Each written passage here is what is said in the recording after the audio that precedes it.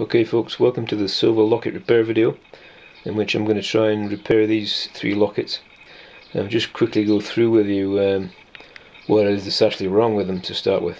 Okay, this locket here has a very worn top ring, so we're going to replace that and then solder on a new one and then solder on a new bail. Okay, this round locket here, this has the top ring missing completely, so we'll have to fit one of those.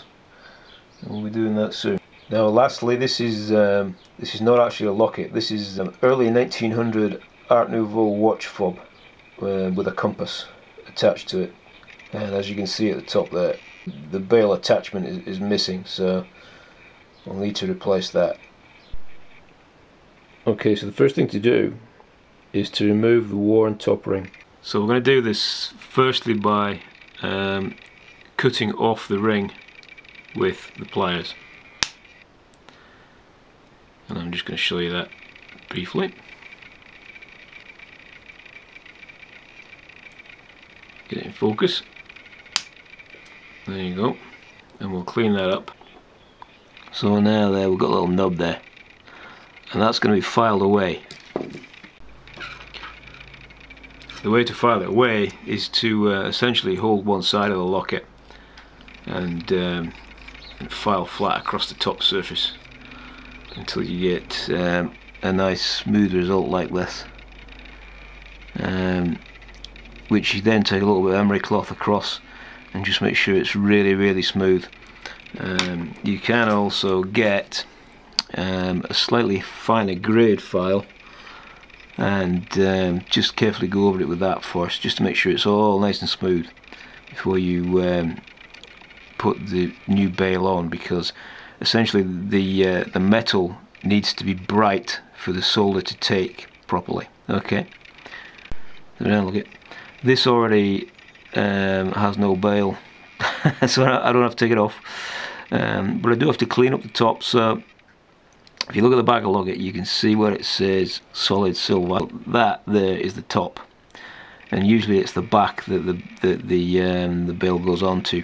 So we're going to attach it to this piece here, and that'll just get a bit of emery cloth over it now, just to make it nice and clean, so the metal's clean for the solder.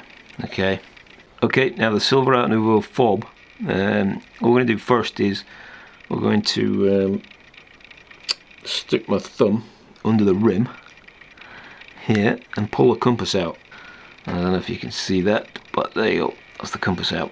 So you can see the hallmarks on the back end there, and these are British hallmarks, and typically what you actually see here is the this mark here.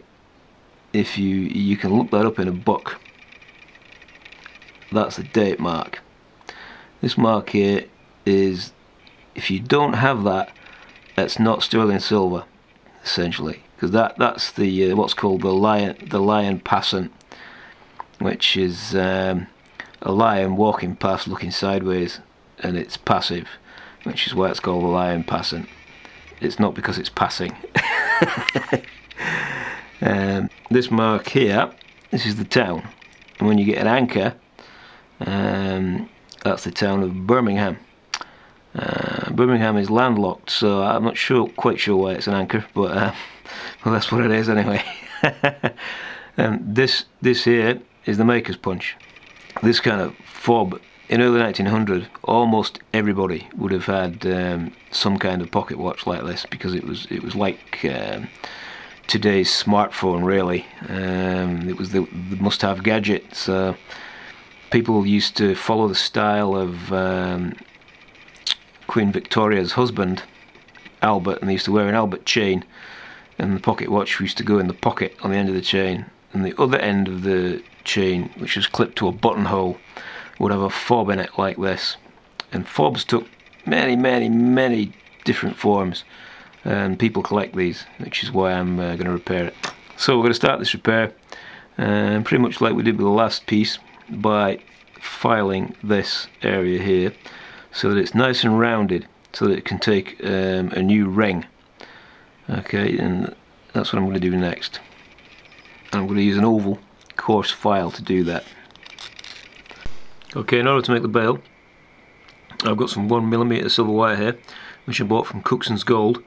I'm basically going to use these, which are round-nosed pliers, and I'm going to try and make the first bail with these.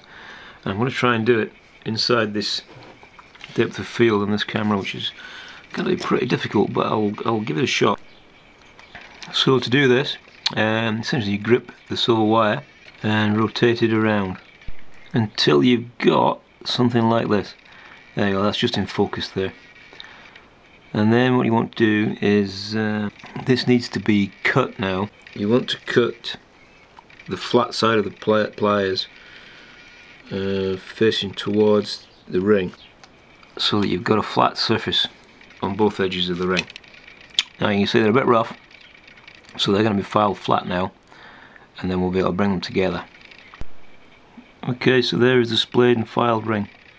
I'm now going to close the ring and solder it. So the ring is closed by holding it with 2 pairs of pliers, and then the end of this can then be tamped down with the other pliers, and we'll then put a little bit of flux on that and a little bit of solder, and we'll solder it.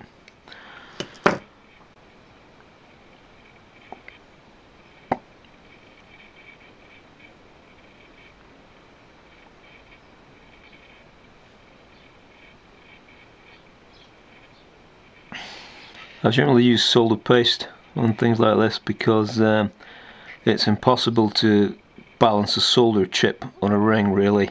You can do, but it's very time consuming. Okay, to solder it, then hold the ring in an absolutely minimal position so that you haven't got much contact.